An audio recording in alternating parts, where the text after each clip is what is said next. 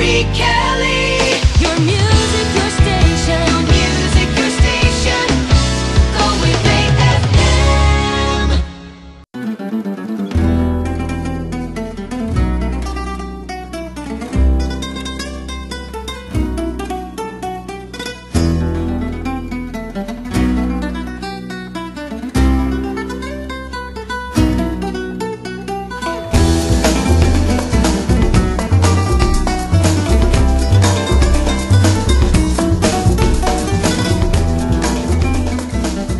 Now I'm delighted to be joined on the phone by Donal Gunne, who is one of a two-piece duo hailing from Sligo, along with Pierce Feeney from the band Tucan. Donal, how are you doing?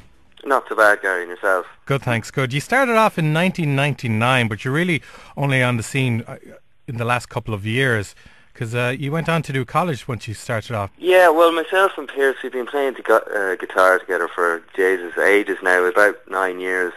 But we said that we'd go to college and get ourselves some degrees first, and then once we'd done that, kind of throw ourselves into the music industry. Just in case things didn't work out, we'd have something to fall back on, you know. So you listened to the parents. That's it exactly. Well, you had to keep them happy, you know. Exactly. So what did you qualify in? So, well, I did engineering, funnily enough, and Pierce did English and philosophy, so two polar extremes, you know. And then nothing to do with music at all, you know.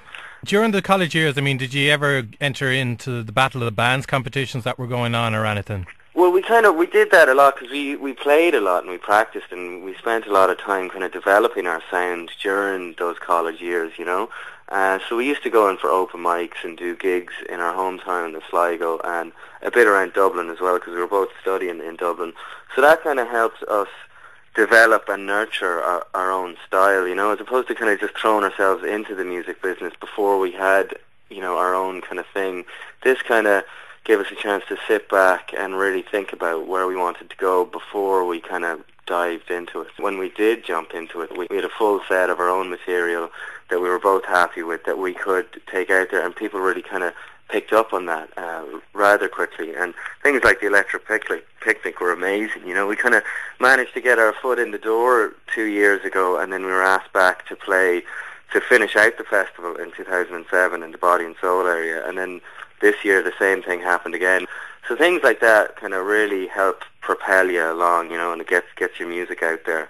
And things like MySpace and YouTube, you know, maybe that's one thing from college that we both picked up, is using the internet. Does MySpace really work, though, these days? It does and it doesn't, you know.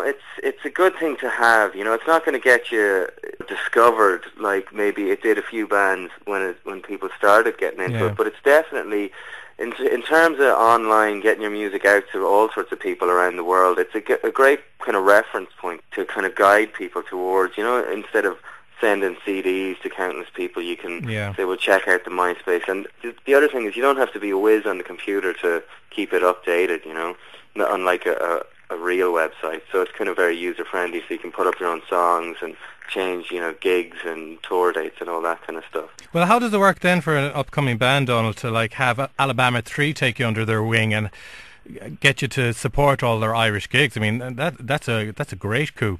Yeah, well, that was amazing. That was just over the summer. It was the Alabama 3 acoustic set. They took us on a 5-day whirlwind tour of Ireland. But we had played a festival with them in 2007, Sligo Live Festival. They were in Sligo to play, and we're from Sligo, so we got the support slot. And the kind of initial connections were made then, and then the guy that was booking the tour for Alabama 3 in Ireland, he was connected with us, so he kind of just put one and one together, you know. Excellent. So that was amazing, you know. It was great fun. They're brilliant people, and it was a great opportunity for us to kind of get out to bigger audiences around Ireland. The funny thing about Alabama 3 is I think half the population of Galway under the age of 30 can claim that they've been out partying with them. Yeah. Are they real party animals, or is it just more of a myth? Oh no, it's not a myth at all. Those guys are fully committed to the rock and roll lifestyle. You know? So for the 5 days, we kind of felt that we had to keep up pace with them, you know, and we managed to. But Jesus, after the 5 days, we were fairly worn out. Is it all instrumental music? It's all instrumental, yeah. It's based on myself and the other guy that plays in the band. It's 2 Spanish guitars, and it's kind of very fast-paced and a lot of percussion on the guitars, a big kind of rock, heavy metal influence there. But yeah, it's all instrumental. I guess not a million miles away from other instrumental guitar duos like Rodrigo Gabriela and like Paco de Lucia and Al Di Meola and stuff like that. But lately we've kind of started adding a bit of Irish influence into the kind of the Latino heavy metal, experimental, acoustic rock genre. Is that pair saying up your bio every minute or something? something like that, you know.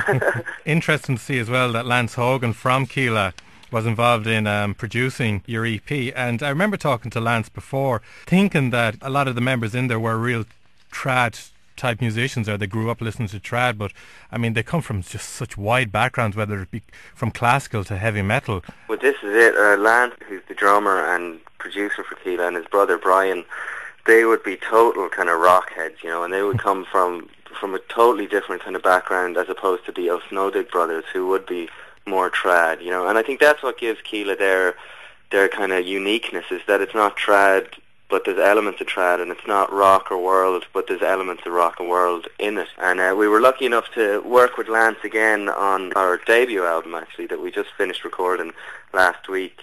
Everyone keeps talking to me about Sol beers. This is the new thing replacing, I suppose, Corona or something, is it? In America, I think Sol beer is almost more popular than Corona, but I think it's new enough in the Irish markets. But there, about a year ago, we were approached by a marketing company who were working for Sol beer, and they asked if they could use one of our songs in a radio ad. Cool. And we don't mind endorsing it because it's something that we use regularly. Have they actually given you any crates of beer? Well, they promised that they would, you know, back initially when the hardball negotiations were being done. Yeah. But they never really appeared. But then we managed to get some free beer out of them in the end. So it's all good. You're coming to Galway for 2 gigs. The first one is going to be in the Loughrea Hotel, where you will be playing alongside Alabama 3 and Republic of Loose. It's a great lineup to be on stage with. It's going to be on the 14th of December. Yeah, the 14th of December in Loughrea in the Grand Hotel. It should be a great gig. And then a night to recuperate, and then the next night, which will be the 16th of December, we're doing our own gig in the Roisin Dove. So we've done a good few gigs around Galway before, in De Burgos and in the Roisin as well. So hopefully that should go well. We always get a good, strong crowd and a good response in Galway. So the 14th of December you're playing in the Loughrea Hotel with Alabama 3 and Republic of Loose, and if nobody can get tickets for that, they can go online and get tickets to see you playing in the Roisin Dove in Galway City for the 16th of December. That's it, yeah. Donal Gunne of Tucan, thanks a million for your time. Cheers, thanks a million, guys. Have lots of fun in Galway. Will do, cheers, thanks. There you go, that's Donal Gunne from Irish band Tucan, originally from Sligo, but of course touring all around the country at the moment. And to check out more information and upcoming gigs, you can log on to their website, which of course is www.tucanmusic.com. And if you're into MySpace, www.myspace.com/Tucan Music.